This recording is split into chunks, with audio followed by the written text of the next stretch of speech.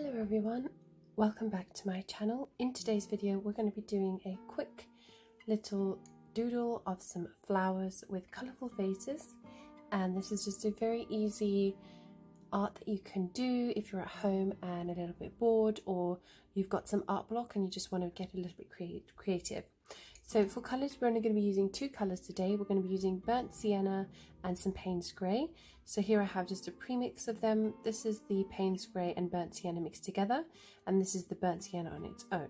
So going first with the mix of Payne's grey and burnt sienna, we're just going to be painting in little vases like so, and we're just going to be taking it down. I kind of want to do rounded vases, so as you reach the bottom they're going to round out just like so. And then taking a little bit more of the burnt sienna, I'm going to be dabbing a little bit more onto the page.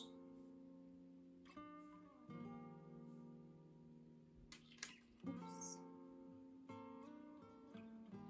And now going in just with the burnt sienna on its own and using quite a lot of pigment, I'm going to be picking some more up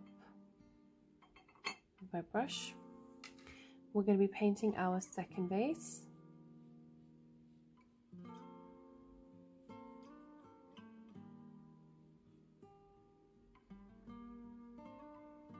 Going down and then rounding it at the bottom.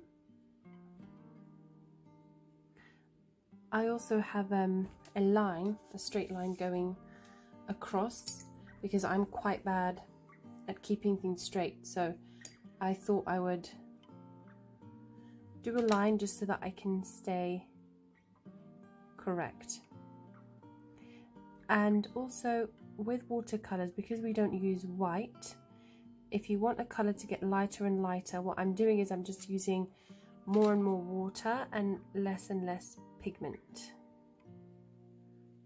So as you can see here, I'm using less pigment, and I'm going to go in with even less pigment and add more water to my brush so that it is even lighter.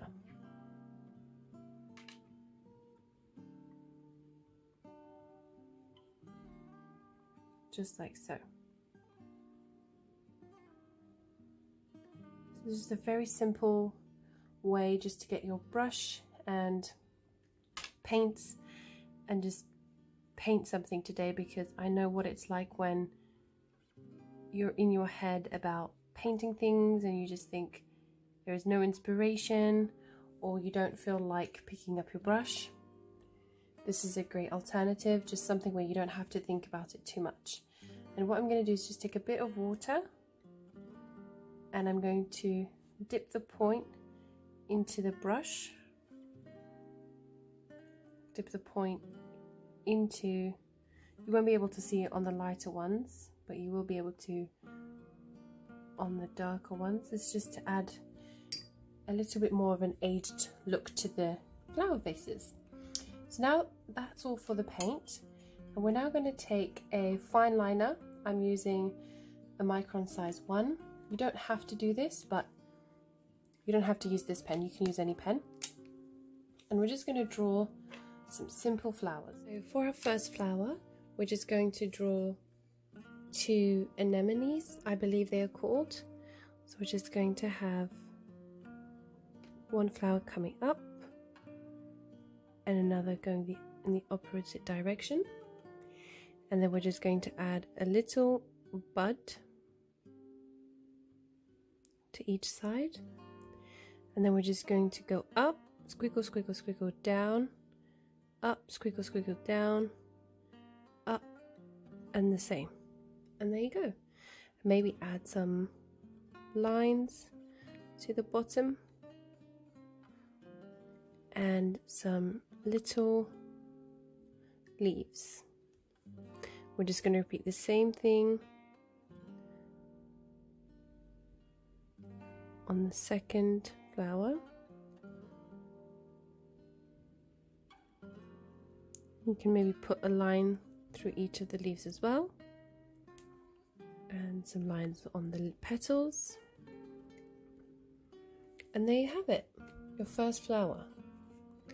So for the second one, we're going to paint some leaves. So we're just going to do one stem going upwards, and we're just going to be doing a leaf shape like this.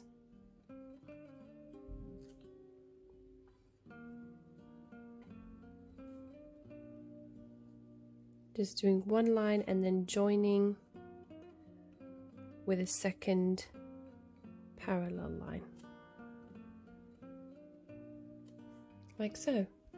And then you can also just add a line going through,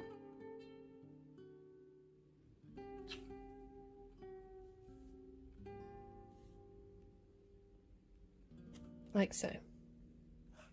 And then for our second flower, we're going to do some lavenders. So we're just going to do 3 little sticks like this, lines, and we're just going to be adding some buds. Don't make them so stuck together, they can be in any order, but just add a few more at the bottom than you do at the top, only because lavenders are usually more dense at the bottom. So I'm just doing tiny little circles like so, and that's going to be our lavenders. And then for our fourth flower, we're going to be doing sort of like an upside down open daisy. So we're going to be starting by doing upside down petal shapes in a half C, and then we add a little circle at the top, and then we'll be doing another one but small, and this time we'll make it front facing. And then don't forget to add some leaves.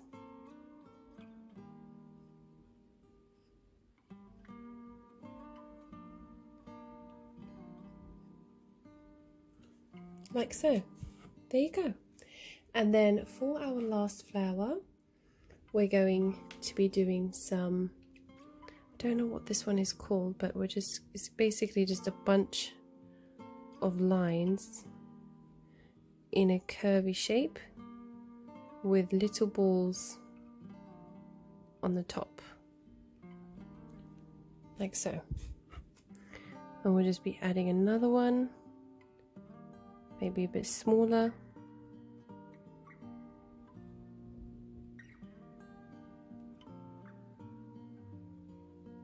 And then some little leaves going downwards. And there you have it. I really hope you enjoyed today's very quick and easy tutorial. This is great if you're just feeling a bit uninspired.